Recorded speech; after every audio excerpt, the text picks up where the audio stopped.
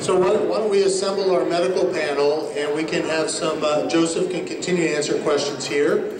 Dr. Abbruzzi, I think you're going to join us, and Ellen, and Felicia, if she's still here, can join us. Somebody can find Felicia, that would be helpful. And Julie, I think, is going to be coming to help us moderate the panel today. She's petting a dog right now, I can see.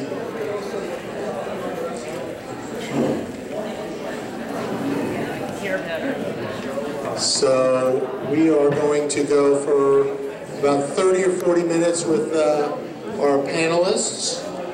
Do you want to, I have the bios here too. So we have,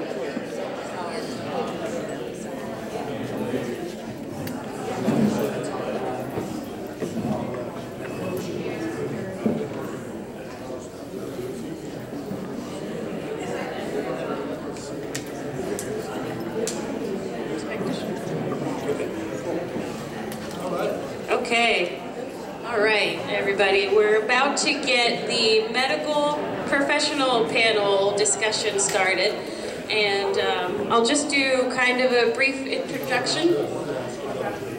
Oh, so first of all, let's do a round of applause for Dr. Morgan, which is a great speech that he got together.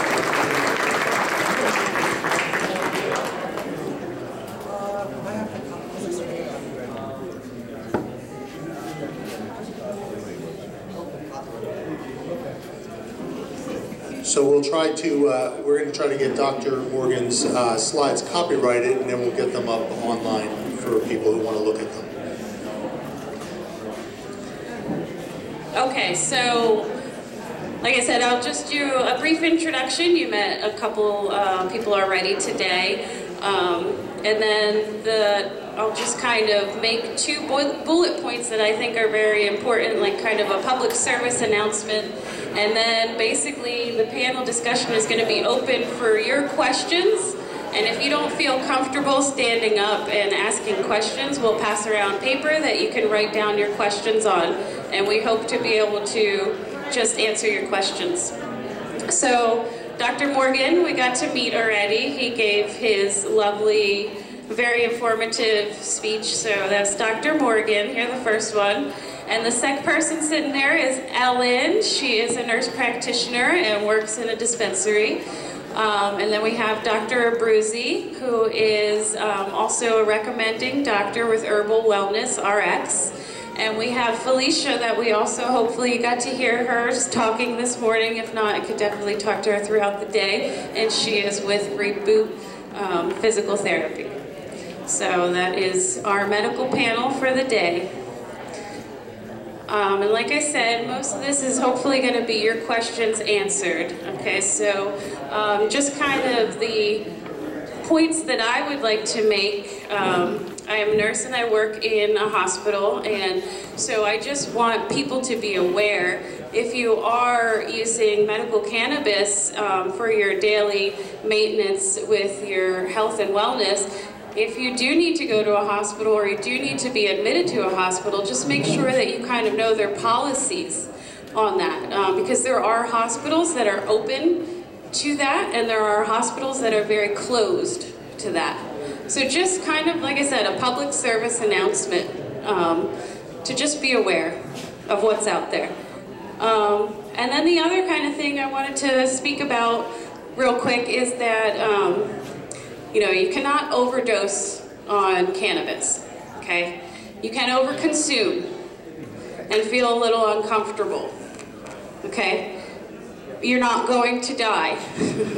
So don't waste your money going to the emergency department. I work in the emergency department, and what I'm gonna tell you is to relax, drink water, eat some food, take a hot shower. CBD is also another thing that can block some of the receptors for you. So if you have CBD on hand and you feel uncomfortable, that might be able to help you as well. Also, I am a medical cannabis educator. My card is up there, so if you have somebody who is concerned about first use or something, I'm available to help with that as well. Okay, so From this point, I'd like to kind of get you guys going with questions, hopefully, that you would like answered by our medical professional. And you can raise your hand if you'd like to write a question on a card, or if you want to just stand up and go ahead and ask your questions. So I turn the floor over to you. And we have Linda. Do you want to write your question down, or? Okay. Felicia, I missed the part of your talk, so you might have already addressed this, but I have lots of arthritis pain and missing cartilage in my knees, and would this help?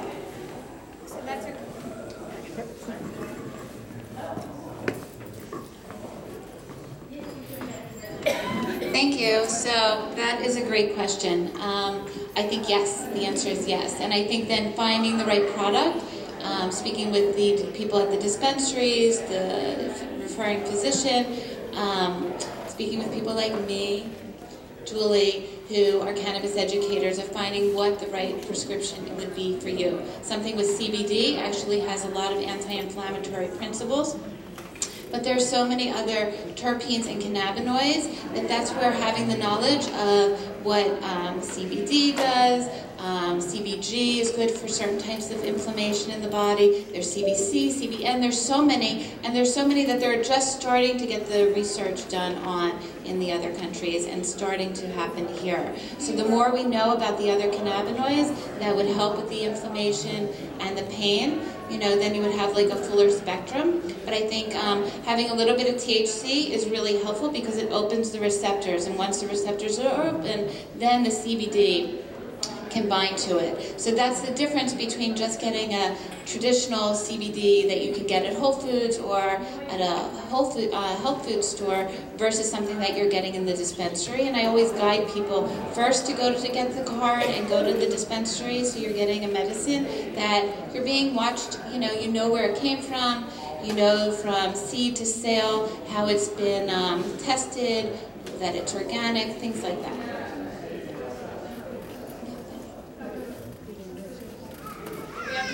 Over there? Another question? Oh, good. Thank you.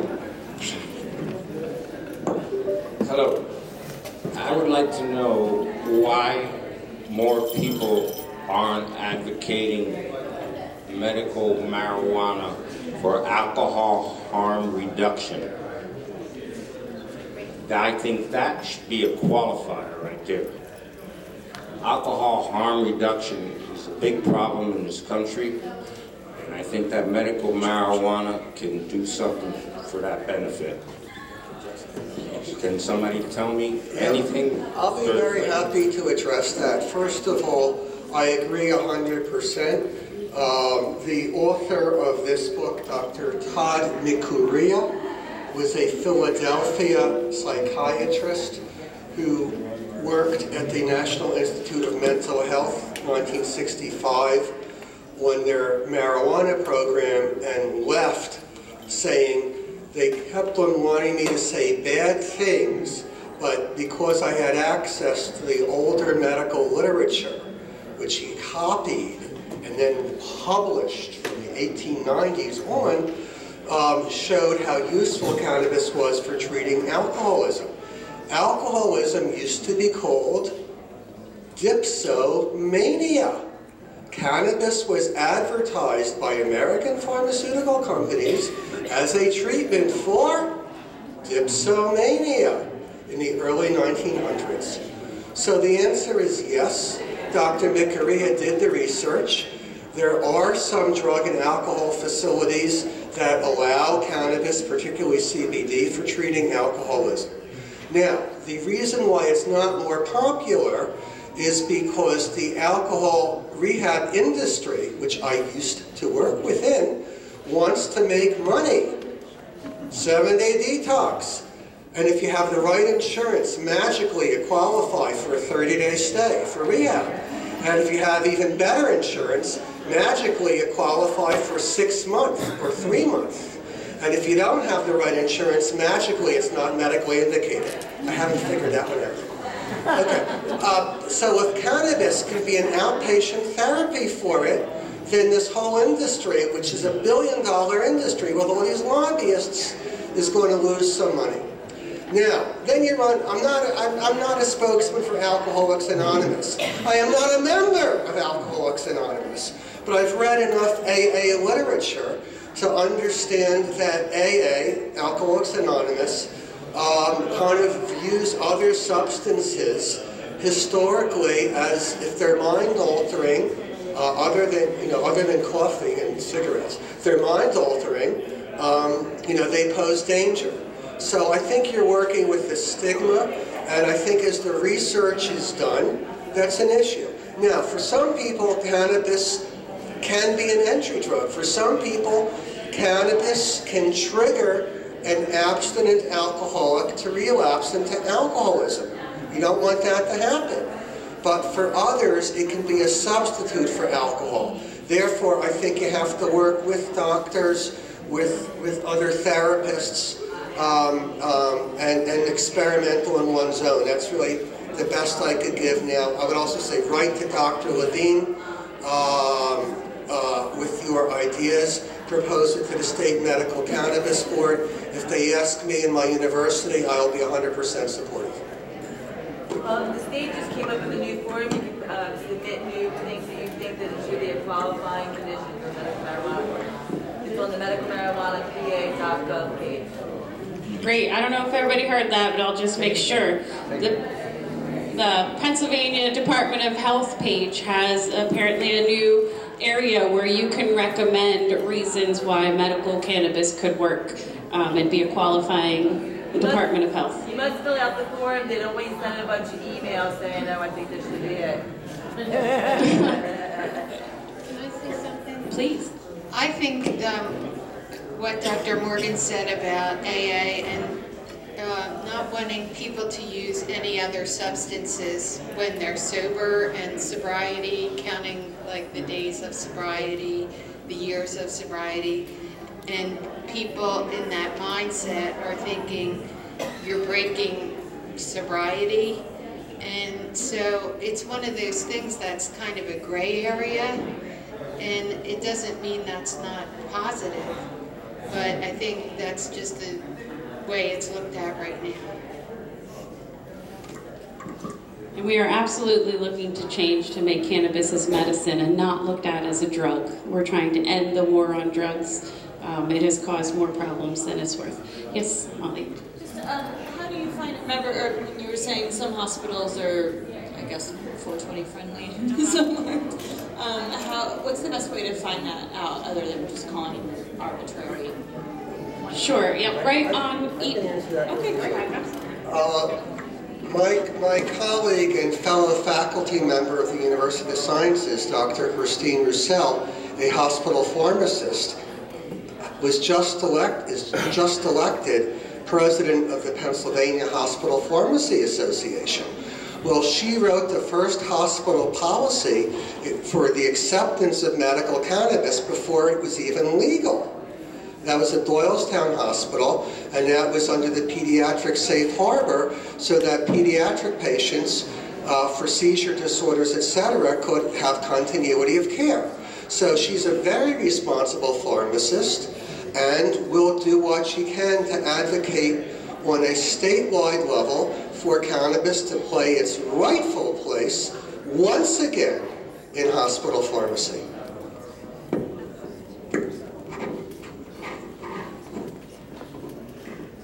Everyone is working in the cannabis industry or at a dispensary. Do you have a special certification? Did you go to school? Did someone say, how do you get certified to work? Like, how? Can Dr. Abbruzzi answer that? So first you have to have an interest and a passion in this, obviously. As a physician, the state requires that you take a certain number of CME credits or obtain those credits. And then once you do that, you then become one of their certifying physicians. Most of us take it beyond that and do a lot of education on our own. I'll be very transparent that the amount of education that the state requires a physician to obtain is very, very minimal. And that's probably why so many people go to their doctors and find that the doctor's certifying them but not educating them. And that's because the doctors, most, or many I should say, don't have a lot of education about this. So from a physician's perspective, I think that the amount of education that we're required to obtain to be able to certify patients should be much greater than it is. So that's just from a physician's perspective. And what about working in a dispensary?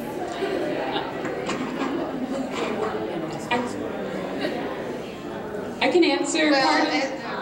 All right, I'm just going to say that the dispensaries that we really stand behind are educating their staff. There are programs out there, you know, hemp staff is one of them, where you can get a certification and learn about cannabinoids and learn about, you know, the different effects, and it's a very thorough program. Go ahead, Ellen, please add to it. So I was just going to say the same thing as Sara, but add that you learn a lot every single day at work, obviously, and that's the best kind of knowledge. And then reading and attending different kind of programs. But I work at Keystone Shops, and all of the staff there is incredibly knowledgeable. When a patient comes for the first time, we have a separate room that either me or Beth is a pharmacist, and we take the person and their family or whoever they want to come in, and we talk about the different products and what might be best for them. And it's a lot of it is patient driven, but which is a little bit different than regular medicine, where the doctor will give you a prescription for what you need. We want to know what you want, what you need, the whole person, what kind of product would be the best for the person. For example, some people don't want to inhale anything, and there's a lot of different options, such as tinctures, capsules, or different oils. So, Do you have any bags, things that are topical? yes, there's pain cream that has THC, and there's also pain cream with CBD, which I never would have thought would have worked, but I've been really happily surprised to see how many patients really respond well with pain cream. And can I just add a real quick thing to that about pain cream? We actually, our app today, I don't know if we've been talking too much about that, but we do have different pamphlets around where you can scan and get the app. And in the app we have ways where you can actually make your own cannabis oil and other things where you can make your own things. A little more affordable than in a dispensary. Yes. Yikes. Ellen, you said you work at SHOP as well? Keystone Shops. Well, the question I have is, I know someone who has a son with Asperger's, and the pediatrician, he's a little older now, the pediatrician told her she has a card for herself, a medical card. She doesn't live in Pennsylvania. The pediatrician said to give him a couple of drops of CBD oil, and she does, and it really helps him. But she can't tell anybody because it's illegal to give kids that kind of medication. But it's sad because it really helps them. So I wanted somebody to speak on why they don't use it for children who have certain problems, that CBD oil really calms them down. Well, in Pennsylvania, children can use cannabis if they're approved with autism. And Marianne Dilberto, who is back in the corner, is a nurse at CHOP, and she and a physician at CHOP are doing a study, an observational study of children with autism and cannabis. And I've seen many children in the dispensary that it helps. So it's just unfortunate if she lives in a different state and it's not legal there, but probably it will be at some point. Well, it's legal, but it's legal in her state, but her doctor said, don't talk, the psychologist and the psychiatrist said, don't talk about it. She could always look for another doctor, too. I'm just, I know, but it's hard. It's really hard for people when they have a doctor who is their child's physician for seizure disorder or autism to find someone else. So that's an easier thing to just say find another doctor than it is to do in reality. Thank you. What are the current diagnoses that are allowed?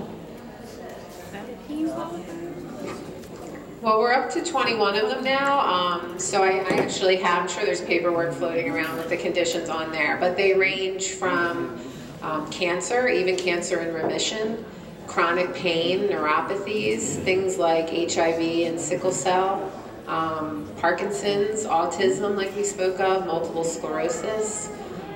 So we're hoping for some more to be added in the next year or so. So there's quite a list, and it covers a lot. PTSD is another one, and opioid addiction is one as well. Is that a state list or is that federal? Yes, state. Every state has their own list, and they differ. So, for example, anxiety is approved in New Jersey, and it's not an approved diagnosis in Pennsylvania. Not yet, at least. Here are the qualifying conditions. It's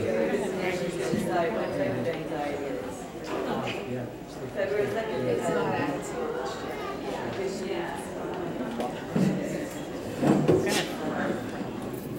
I have a few questions.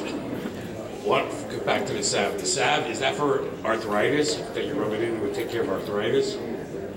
Yeah, so some people use it for arthritis pain, spasms, nerve pain, so any type of pain. All right, and back to the autism point. Well, I'll just jump in for that part.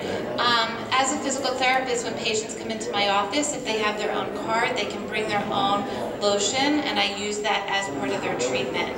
So it can then legally be incorporated into a treatment program. Yeah. I've been treated in the past for pain, but they did all they could and said, okay, you're on your own. And as I spoke about earlier, I think, unfortunately, people are going to have a certain level of pain. I think the expectation to live in a pain-free life is not a realistic goal. And so I think then the conversation has to shift to live a functional life, to live with as much pain-free symptoms as you can, but to be able to get through, your everyday activities, your activities of daily living, as best as you possibly can.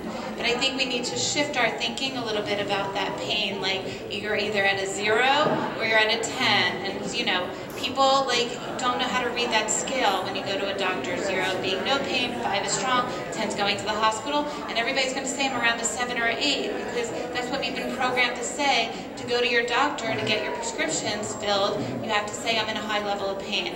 So I want to kind of shift that thinking a little bit. And to the autism point. I have a son that takes a pill every morning. And what would be the treatment there? It's replace that with drops? So I will hand that over. From my perspective it is about trying to, you want to keep your medications and see how you can bring cannabis into that. We would never up here say, stop taking your pill tomorrow and put something else in its place. This is a dialogue that you have with your physician, with your certifying physician, with your dispensary staff, and no one would be saying, stop taking your pain or your medication for what your son's taking it for. Yeah.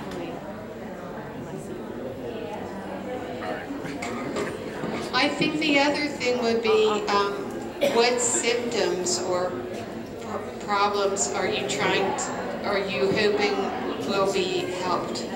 So that's how we look at it a little bit. Yeah, well, that's kind of a good problem. Yeah. That. But we would sit down and talk to you, like Felicia said. You would talk to your son's physician in a certifying doctor in the dispensary, we would help you try to find something that would help with the symptoms. We might hope we can get them off the meds. And eventually that may be a possibility, right? We gotta start slow and see. Because, well, with and without, you can see the difference with and without. So it's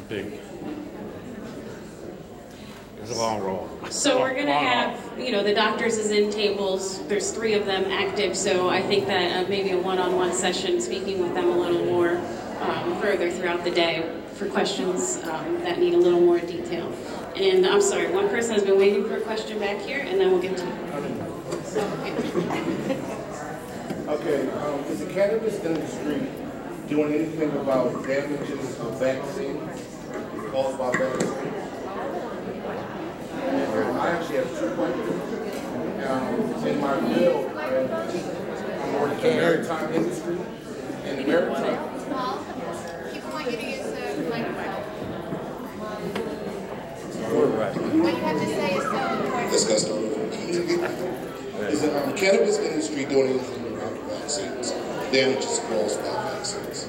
And also, there's 2 different questions I have. Another question.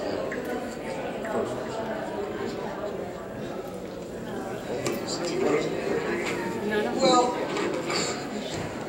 now you know what I really think. The cannabis industry should not be involved in any way, shape, or form with the vaccine industry, period. It's 2 totally different things.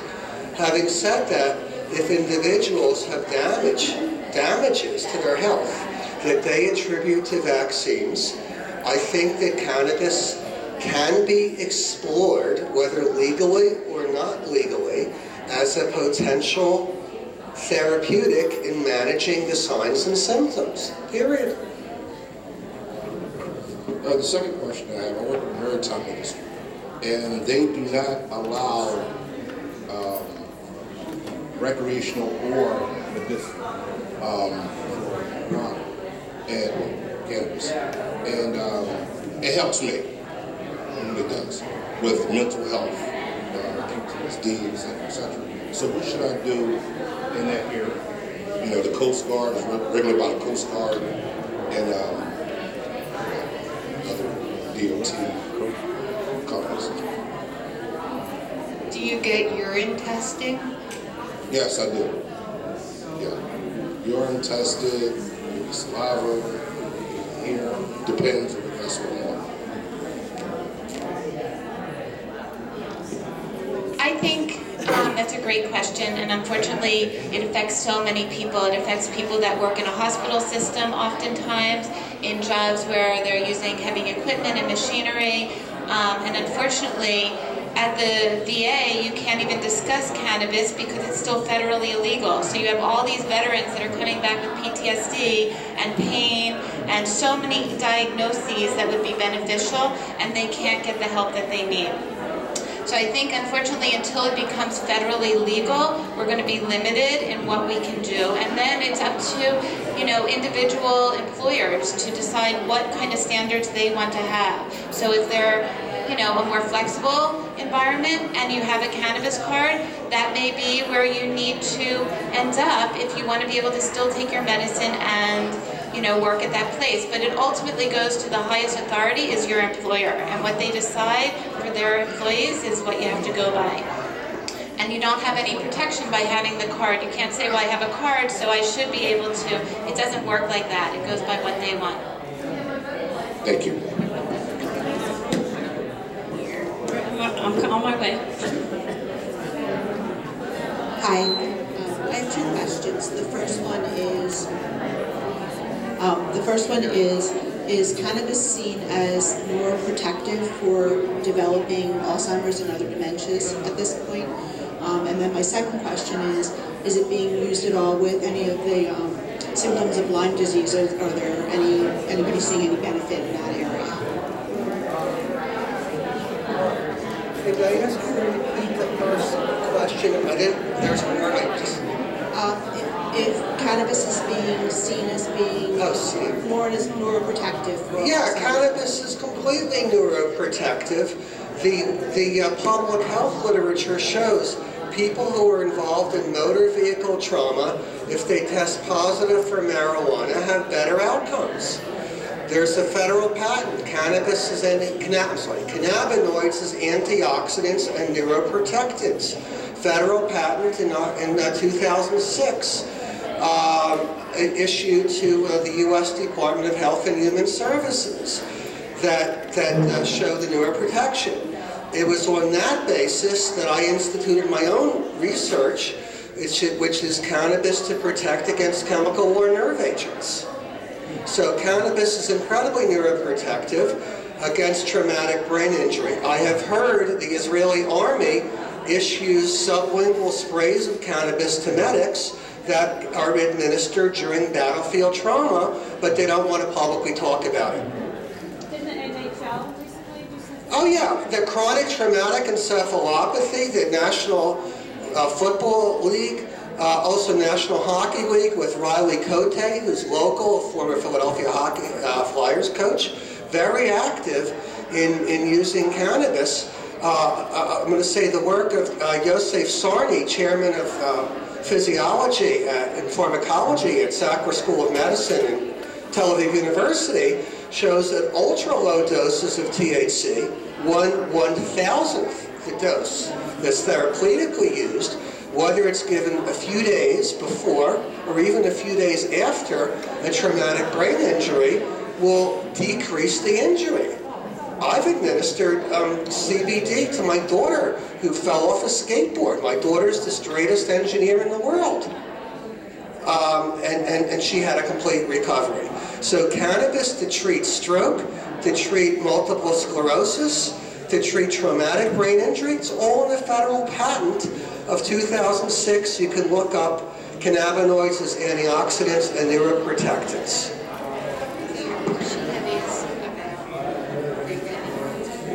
Yeah, the book Marijuana Gateway to Health is all about the research of cannabis to prevent Alzheimer's, and more evidence is showing that that is indeed the case.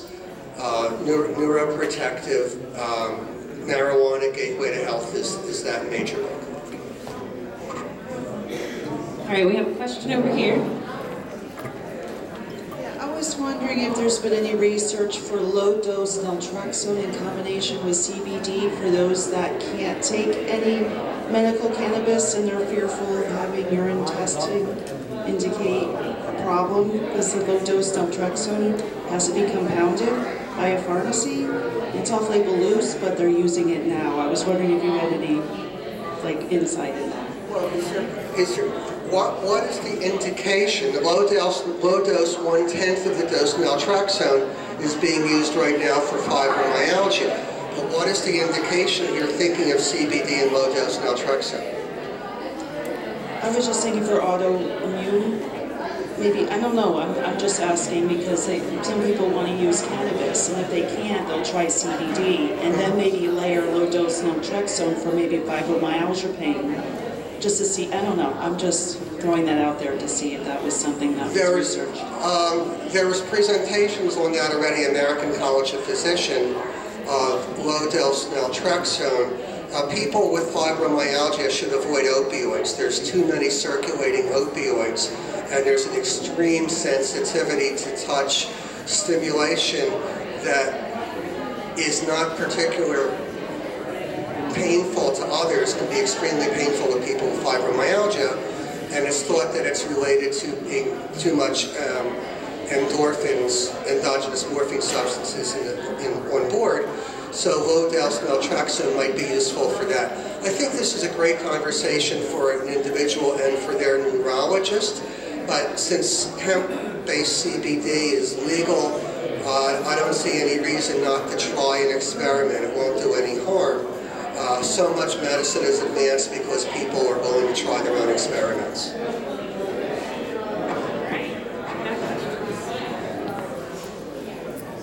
Thank you so much. Stay tuned for more questions.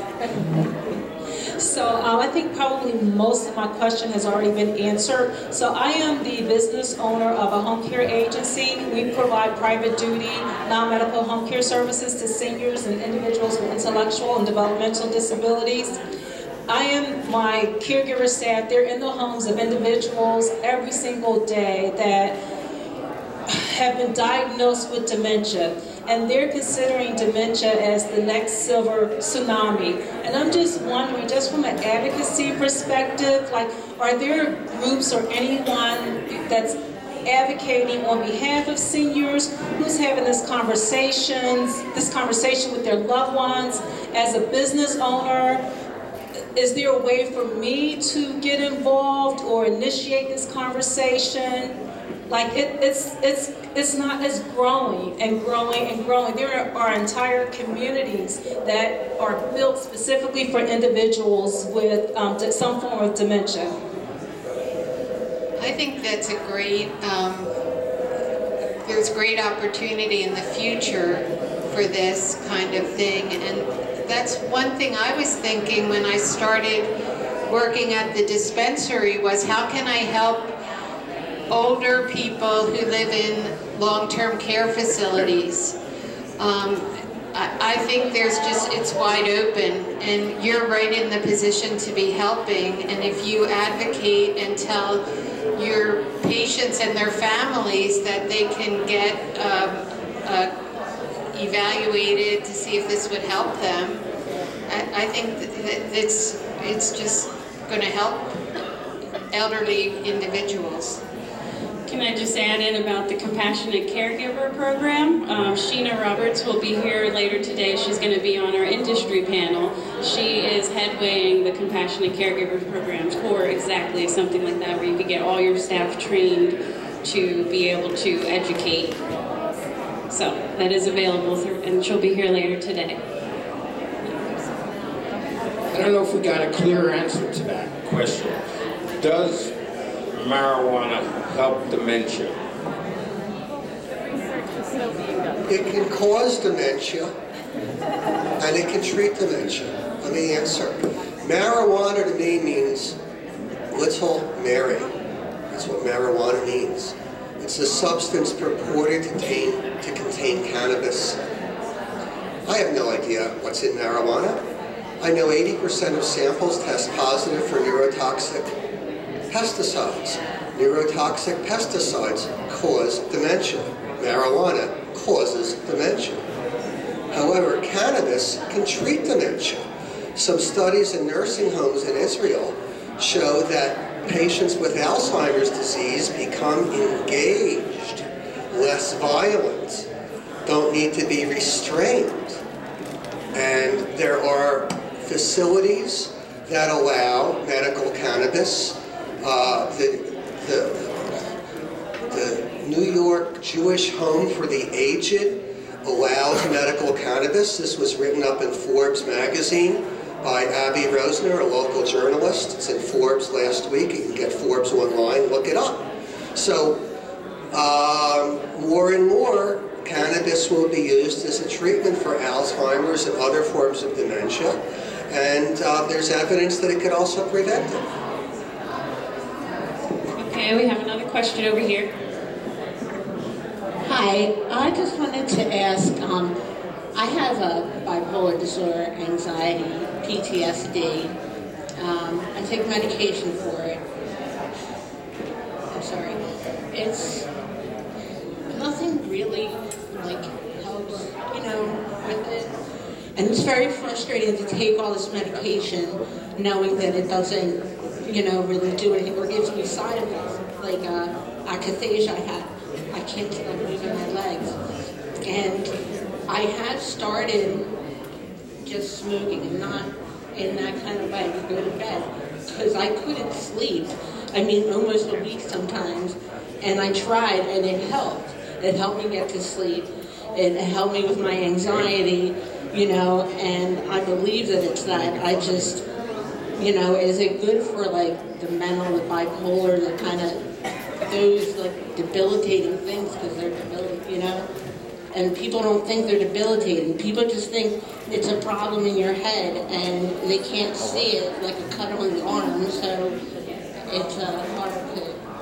I will just start by saying I just want to thank you. Thank you for being vulnerable and sharing with this group that you're you're going through it. You are not alone, and you are not alone. And so while we will share about how cannabis can help, and it may help, and it may not. It's not perfect. It's not the be all and end all. And that's where, for you, what I would recommend is let's start talking about some other things. Let's talk about some mindfulness. Let's talk about some breathing. How to manage the pain so when it peaks up, you have a way to kind of know it's going to come down. How to maybe do some other modalities, such as the physical therapy, or a heating pad, or listening to theta waves or binaural beats, other things that you can do as well as that, because it sounds like you have a lot on your plate. Well, the doctors, though, none of them, they hear about it. And I tell them, honestly, I'm a shrink to everybody. And so I wanted to sign up, and they heard of it. Nobody knows too much about how to go. Luckily, I was sick at the emergency room, and we did yes. Perfect. My friend here does henna, so she was asking, she's like, I'm going to do it for an event.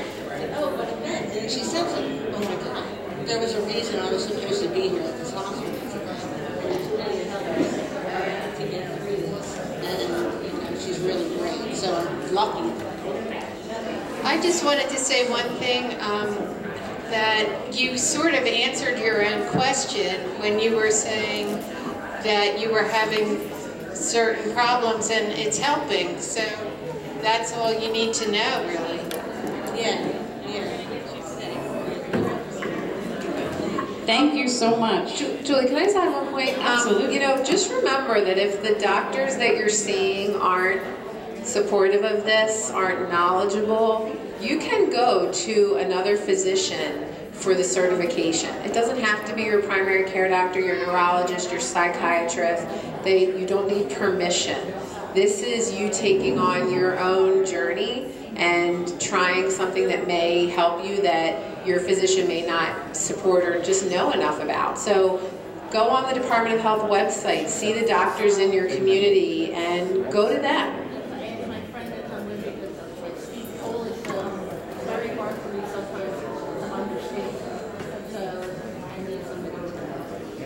And there's also doctors here throughout the day that you can go ahead and ask questions and maybe even make an appointment for your future visit. Okay, Skip, how are we doing on time? We can wrap up whatever and take a break and we'll do the patients, caregivers, and Great, so if we got most of our questions answered, we're going to go ahead and wrap up for a little bit, take a break, and